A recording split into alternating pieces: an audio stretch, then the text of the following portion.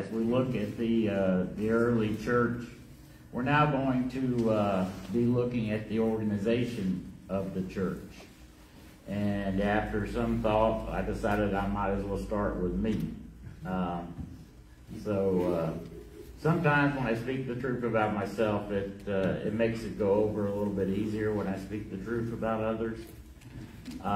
So we will be looking at the biblical teaching on the organization of the church. And so, of course, when we do that, one of the first things we run across is the role of the preacher. So let me ask you this just for a moment, and we can take a quick spin around the room if people have different ones, but what would you say is the job of the preacher? One thing, Ed? One thing? Okay, what Paul told Timothy, he said, preach the word. Preach the word. Be instant in season, out of season. That means all year round. Absolutely. Do we have a representative from the Mobley table?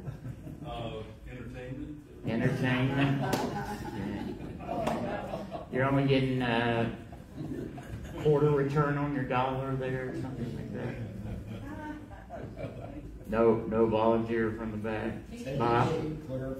Education? Teaching? Yeah. I always say that I like the passage in the Old Testament where it talks about the fact that they read the word and then they gave the meaning of the word to the people. So I think that's a good one. Don't even have that one in there. That's just a bonus. Anybody else? You already spoke. I know. So Ed is correct. I mean, that is the essence of it. But the expectation of a congregation of the preacher is completely different. I shouldn't say completely different, but greatly expanded from that basic expectation. And why do you think that would be? How does that happen? Well, because we pay a preacher. Okay. So one thing is we put off responsibilities that the Bible teaches as our own with the fact that we pay someone to do that, just like we pay someone to maybe cut the grass, you know. So yes, it's my responsibility to keep the lawn up, but I pay someone to do that. There's one more thing even greater than what I said earlier. God ordained the preaching because he says through the foolishness of the gospel preached, the word will get out there. Mike? And whether we like it or not, it's the way it is. People will look at the preacher as he is, quote, more holier than me, unquote. I think I got that in here. All right. Well, we're going to start with what will obviously be a little tongue-in-cheek to play to some of these expectations, but this is the perfect preacher. And in my defense, let me say first off that I didn't create this list, but I do find it fairly accurate. So, first off, he preaches 15 minutes. Yeah. Let's get that guy out of there. Yeah. We might learn something, and we don't want that. He condemns sin, but he does it in such a way that he never offends anyone. You think about that one for a minute. But that is the reality. We know he's supposed to condemn sin, but boy, if he offends anyone, we're upset with him. He works from 8 a.m. till midnight, including janitorial work. So he makes this is my favorite. He makes $600 per week. He wears good clothes. He buys good books. He drives a good car, and he gives $500 per week to the poor. And then he's 28 years old, and he's been preaching for 30 years. So you got a lot of experience, but you got that youth and energy again. At least we find one that I fit. He is wonderfully, perfectly handsome. We don't want an ugly creature. He has a burning desire. We have to talk to his wife. Amen. He has a burning desire, and don't think I wasn't thrilled that she came in here this morning when I was talking about me, because but he has a burning desire to work with the young people, but spends all his time with the older folk.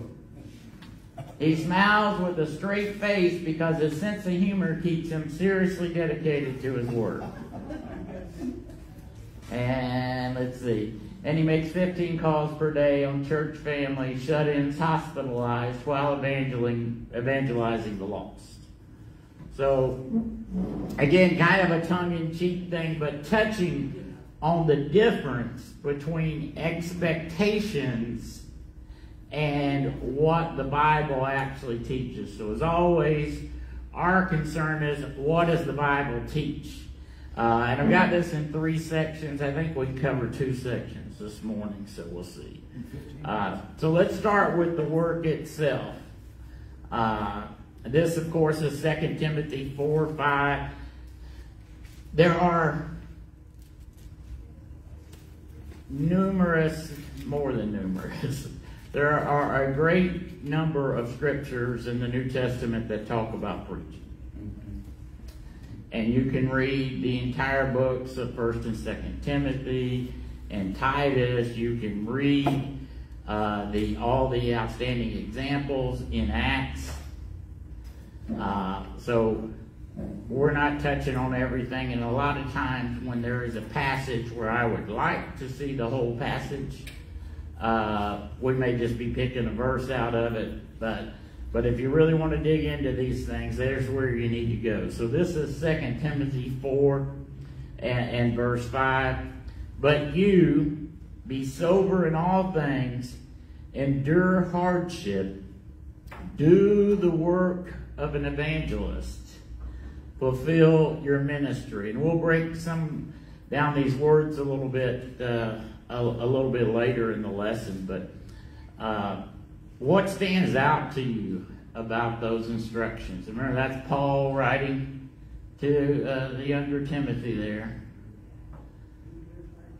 Endure hardship. That's one of the ones that catches my eye. Yeah. It's difficult, and believe me, when you're going through it, it's more difficult. But it's a fact. And I do tell the young men when they talk to me about their ministries or about going in ministry and everything, that you do have to expect some hardship and understand that it's not that the hardship is just, but it's that is part of the price you pay to be a preacher. And I know, I've been there too, sometimes that price is just too high. But you have to always understand that is part of the deal. I know going in to any ministry, with any congregation, that I'm not going to make everybody happy. And what's more, I know that the ones I generally make happy are occasionally not going to be happy with me. I'm going to touch on something that hits them in some way, and they're not. But to see how far apart we are from expectations and what the Bible teaches the actual work is, my job is to remind you of what is lacking in your discipleship. That just sounds like a great job, right? Everybody would love that guy, but that is the job. So it's going to bring you some hardship, but if you don't endure it, you can't fulfill your ministry. Enduring hardship, we don't always mention it, but your wife and kids have to suffer more than you realize because of the expectations of both your wife and your kids. I heard of a congregation where some of the ladies in the congregation went to the preacher's wife, walked into their house, they checked out her wardrobe and said, you can wear this, you can't wear that, you can wear this, you can't wear that. So they were told what the wife could wear at worship. So. Well, I hope the preacher and his wife then went into their households. But yes, the cost to the family is honestly usually the greatest cost. Yes. And maybe we'll talk some more about that later. But let's move on for now.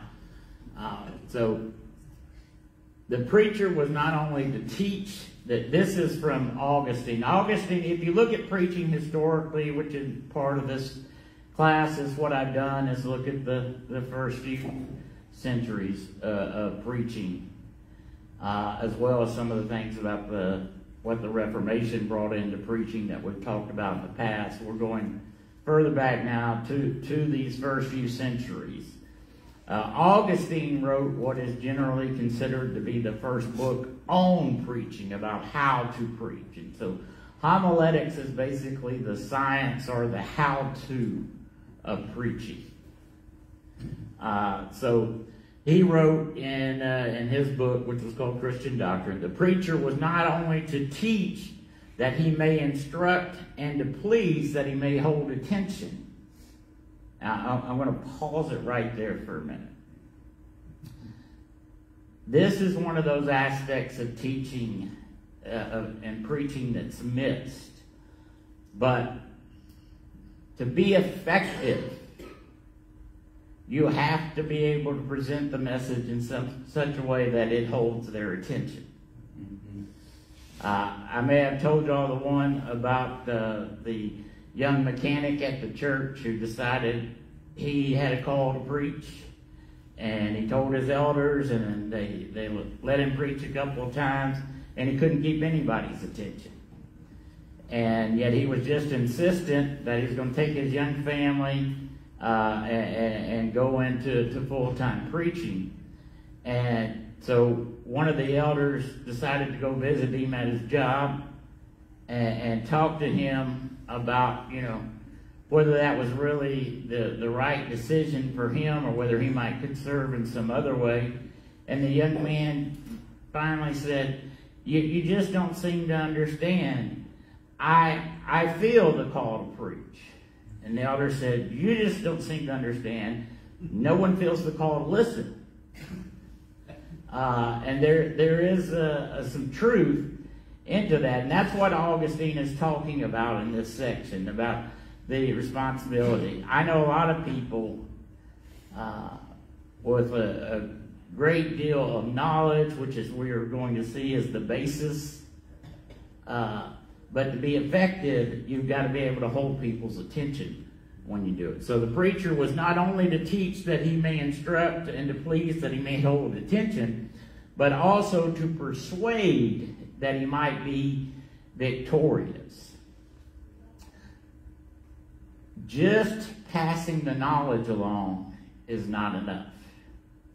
And this is another part of the built-in friction between the preacher and the congregation. Because if I just had to pass the knowledge along, it would be a lot easier. But after I pass the knowledge along, I need to provoke you. I need to get you to make application to yourself instead of just having learned a fact, you see. And that's a far, far different thing. He goes on to say, let a preacher's diction be poor and his style simple and unornamented, but let him not be unskilled in the knowledge and accurate explanation of doctrine. So in other words, yes, I've said these things, and these things are important, but, he could be less talented at holding attention, etc. He can't be less talented about knowing the Word of God. And when we wonder how the church is where it's at today, all we have to do is look at what we've done to our preachers. Some of it's on the fault of the preacher, some of it's on the fault of the congregation. But the bottom line is people today in an average congregation prefer a teacher, a preacher who is a good speaker and can be entertaining and they worry about that much more than they worry about what his knowledge level of the Word of God is. And that is backwards, and that's what Augustine's trying to say here. That is backwards. The core thing, as we're going to see, the preacher is God's messenger. If he doesn't know the message, he cannot be the messenger. But he's going to be somebody's messenger. So he's up there teaching and pleasing ears and everything, but he's not serving God's will. But everyone feels good because they think they did. And that is an extremely perilous situation for our souls. So these are the three basic terms used in the New Testament for the preacher. The first one is minister, the second one is preacher, and the third one is evangelist. Karen? In reference to the last slide, don't you think he was also saying don't talk down to your audience or talk at their level? Oh, yes. Again, it's about communication. I used to tell my secretary, Lance, back when I used to write an article every week. But I used to tell the secretary, I said, if you proofread my article and there's one word in there that you don't know or that you don't feel like the average person knows, that's okay. I like to teach one word a week. I said, if there's two in there, you need to point it out to me. If it's three, don't print it. Because we're definitely not rolling with an article, a lesson that has 3 words in it that people don't know.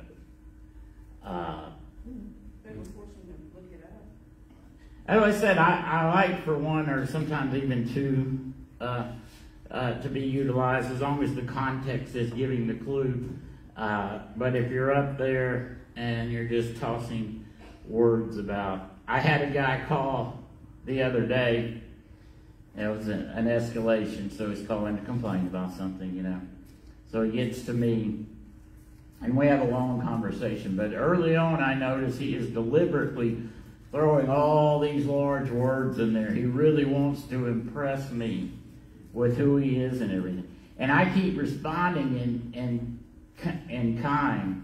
And finally, after about a 20-minute conversation, he said, well, I appreciate you listening to me and for you being so erudite. And I thought, yeah, you didn't know when you decided to play this game that you were playing it with a PhD and it wasn't going to work out your way.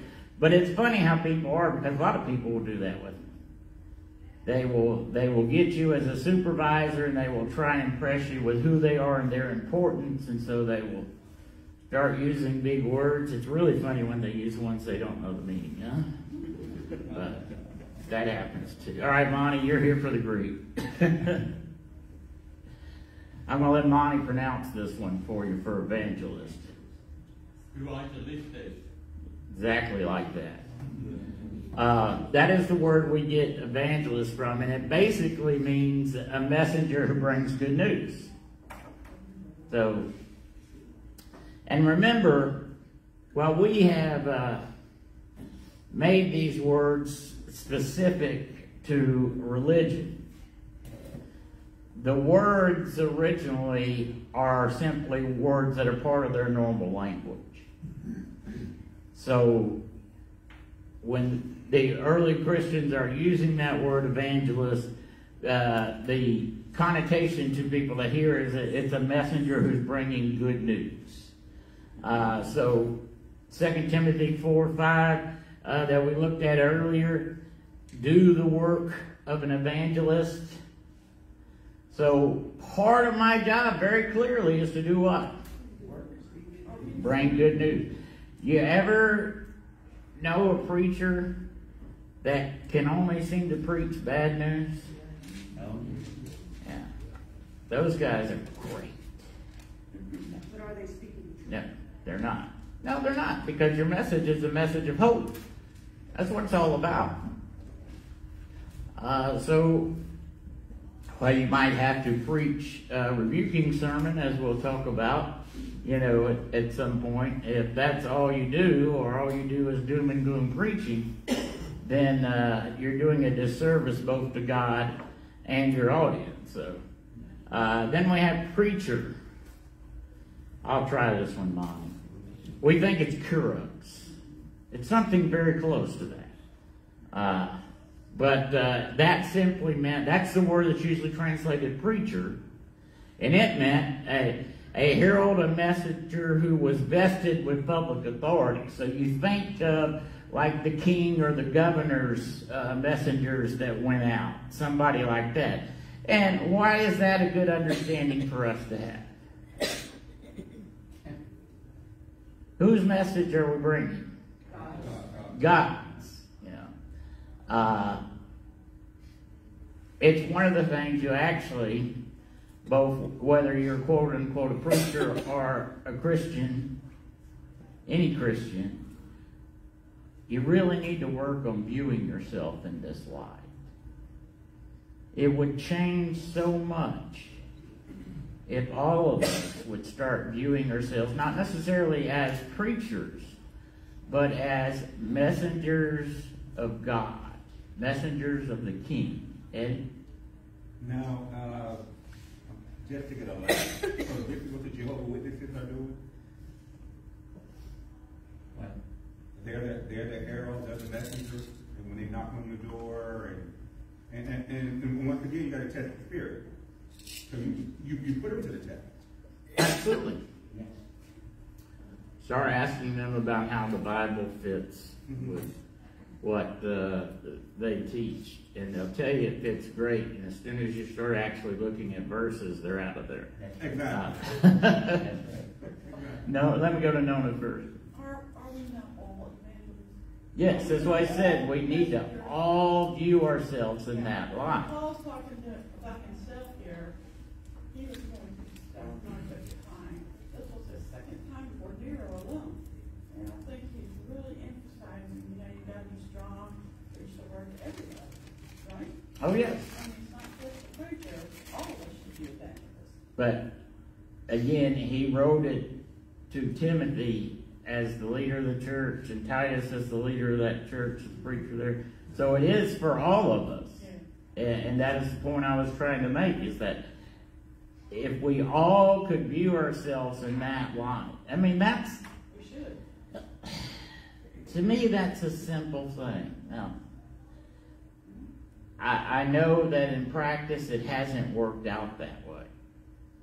But that is a big part of recognizing what God does for you and what being a disciple of Christ does for you.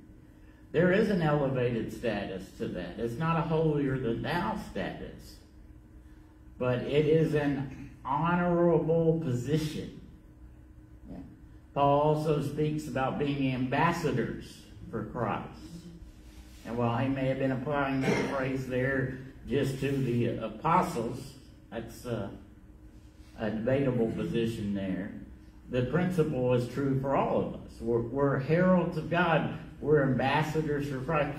And if we could just change the way we look at our lives to that mindset, you think those guys had to be careful about their reputation? Mine? Yeah, Chris, if we start to view ourselves and remember that we are the ecclesia, we are the called out to begin with, and a herald was one who was sent out. And so, if you notice that I was appointed a guy to be sent out. So we would look at ourselves as, this is God's appointment for me, is to be sent out and to be that holy priesthood. Right. Which would make a big difference. It would help us with our struggles with self-esteem and everything to understand that, You are important, and you are important to God, and you are important to the work of God. Fine. I think it would be an interesting experiment to go around and introduce ourselves to our friends and co-workers and shopkeepers and whoever. When they ask us, who are you? Well, I'm a preacher. And see the reaction and the change. Oh, yes.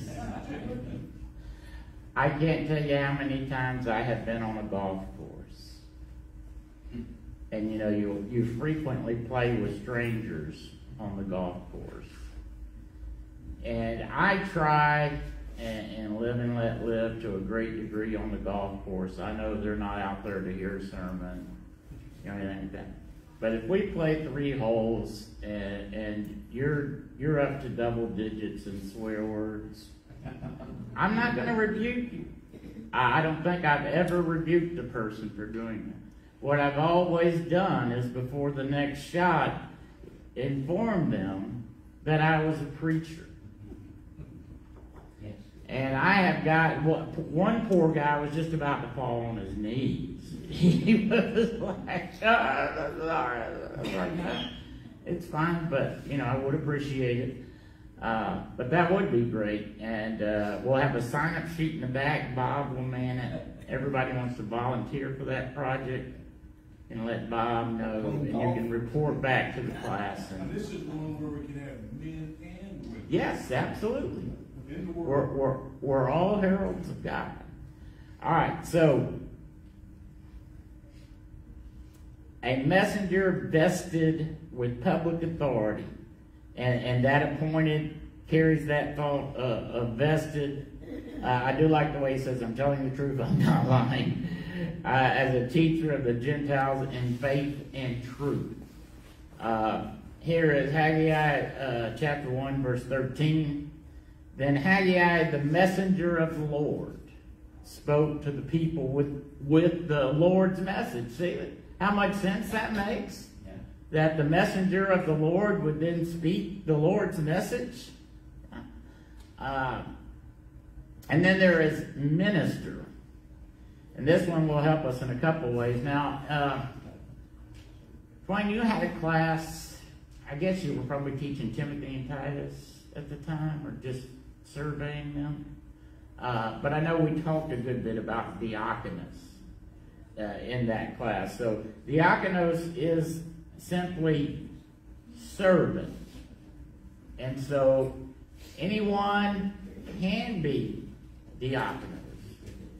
Everyone, did I miss anybody, Lance, did I take you into? Everybody should be a diaconus. That is the heart of discipleship, is to be a servant. And so, you shouldn't be a Christian and not be diakonos. Now, there is an office that we'll talk about later that we term deacon, that has a list of qualifications. That word is used because they're special servants. But because they're special servants, there are those qualifications. And that is not what we're talking about here. We're not talking about the office of, we're talking about the practice of being a servant, being a minister. Now, better get my Bible out, Twain. I may forget my passage. I'm pretty sure that I'm going to Acts 6. And if you recognize that chapter, you might recall that is the appointment of the 7 that takes place there. That is actually not the part I'm looking for exactly. So you remember it starts with the trouble with the Grecian widows not getting fair treatment and their complaint. And so the apostles said, verse 3, or verse 2, so the 12 summoned the congregation of the disciples and said, it is not desirable for us to neglect the word of God in order to serve tables. And that word serve there is diakonos.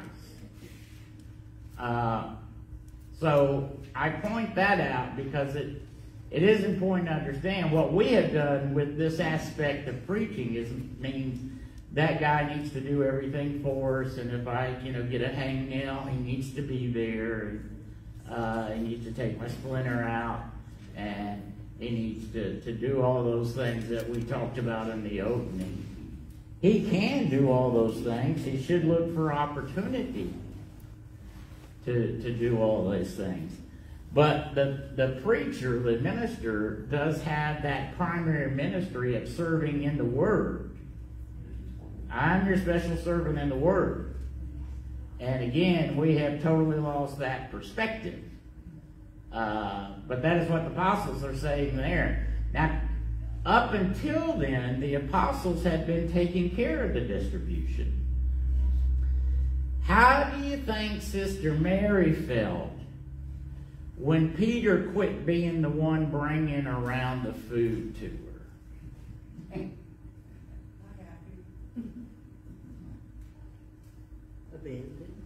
Yeah, and she, Peter used to do this. Why, is he too good for this?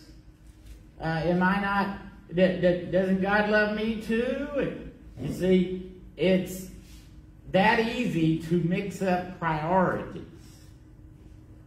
And the preacher's priority has got to be biblical, to be the message. And that is something that people don't want to hear at all these days. Yes, he should be the servant. I have the same obligation to be that diakonos that all of you do. I don't have less than one. You see what I'm saying? But I don't have more of one either. Because my primary service is in the Word. Eddie? People sometimes forget that you're human and preachers are not perfect. What? And if you make a mistake, or if you sin or whatever, they say, oh, God forbid, you be a preacher. He was human first. Yeah.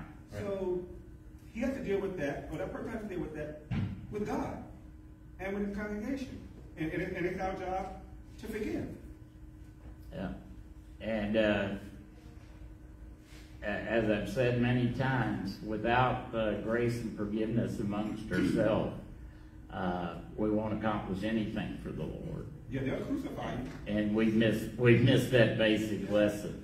So in 1 Timothy 4:6, in pointing out these things to the brethren, he's talking about the need to teach proper doctrine regarding behavior. In pointing out these things to the brethren, you will be a good servant of Christ Jesus, constantly nourished on the words of the faith and of the sound doctrine which you have been following. Do you see that constantly nourished part? The preacher who quits studying, that congregation is in trouble. And that goes on a lot more than you might think. But I need that constant nourishment. I can't be your preacher. I can't be a good disciple without that constant nourishment. And so, all right, well, we have hit the red. Man, we were almost through with that section. Oh, well. Lord willing, we will pick that up next week. Class dismissed.